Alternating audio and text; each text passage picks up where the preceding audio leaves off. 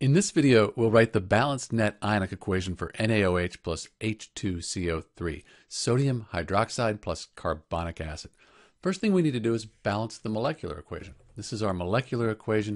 You can see I have two sodiums here, put a 2 here. That gives me a total of 4 hydrogen atoms, so I'll put a 2 here. That'll fix the oxygens as well. So this is the balanced equation for NaOH plus H2CO3. Now we can write the state for each substance. So sodium hydroxide, sodium compounds are soluble, and this is a very strong base, so it's going to be aqueous, and it'll dissociate, strong electrolyte. Carbonic acid is a weak acid, so it's still going to be aqueous, but it's a weak electrolyte, won't dissociate. Sodium compounds, very soluble, they'll dissociate, plus water is a liquid.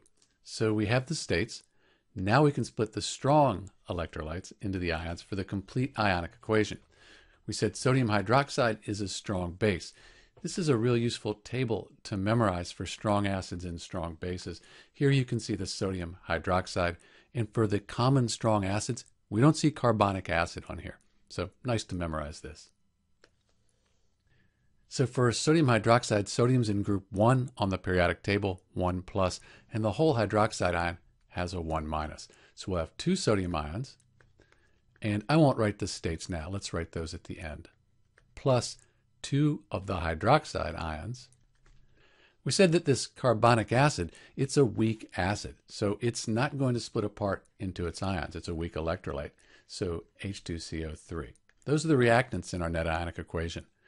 On the product side, we had a plus, and then this whole carbonate is always 2 minus. So we'll have 2 sodium ions, just like the reactants, plus the 1 carbonate ion, CO3, 2 minus, and we don't split liquids apart in net ionic equations, so we'll have H2O, 2 of them.